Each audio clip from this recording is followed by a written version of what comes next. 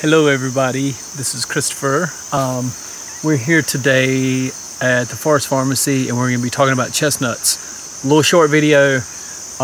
This is a Chinese chestnut tree here behind me.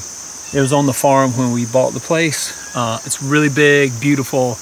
It was trying to be killed by a huge kudzu vine, but we took that out. So I just want to do a quick video on how we harvest the chestnuts. So down here in front of me is a burr that's already opened. Over here is probably the chestnut that came out of it or something, one of them. There's a lot of them.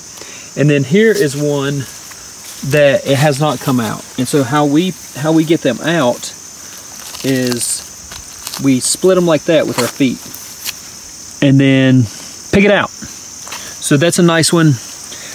And what you want to look for with your chestnut is a nice shiny brown kind of coating. This one's a little bit young, but this one also has these little holes in there. So you see where those holes are, that's where a weevil has laid an egg. And those weevils will hatch. The eggs will hatch, they'll turn into a worm. So what we do with these is we will put them into the freezer immediately whenever we pick them. And once you put them in the freezer, you can then keep them, you know, obviously you want to use them, you want to eat them, so use them quickly, use them, but you can keep them till next year, but try not to.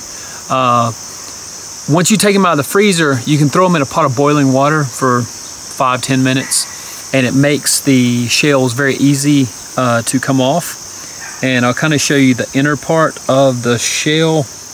It's a skin that's on the inside of the chestnut. Well, I actually just peeled it off. So it's this fuzzy kind of skin right here. This one's not very mature, but if you boil them, it makes this skin very easily, makes it slip very easily, very easy to remove.